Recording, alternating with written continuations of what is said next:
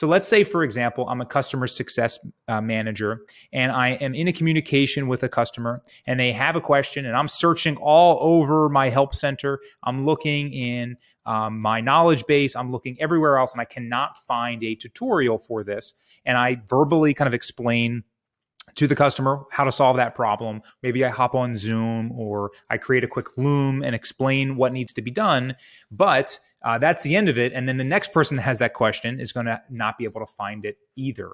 So one of the beauties is you can have different creator license and permissions. So if I am a customer success manager, I can be empowered as a creator to come in and create that tutorial. So as I'm solving for the customer, I can come up and hit the capture button here and actually just come in. And as I'm explaining it to the customer, I'm going to come in here and show them exactly what I might need to do. And I'm going to click the buttons on the screen. And once that's done, I have now created that tutorial myself.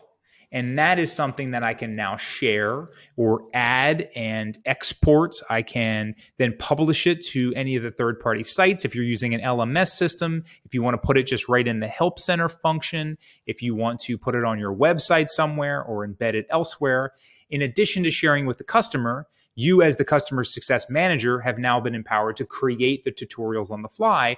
If you get into a scenario where you cannot find the answer you're looking for, you can actually create the content too. Companies that are growing quickly and you don't have a repository of all this content yet, and you kind of are creating it as the questions come up, it's a great way to empower your staff to say, hey, look, if you get a question and you don't find a resource for it, just go ahead and create the tutorial while you're answering the question for the customer. And now in the future, we never have to do that again because it's now created and it's referenceable through all customer success agents moving forward. So it's a great way to be able to say, hey, listen, it's a huge task to document every single tutorial across the entire organization. So you go ahead and hit all the core functions and explanations that you need. And then as those one-off experiences happen, as those questions come up, you can slowly empower your staff to be making tutorials as the questions come in.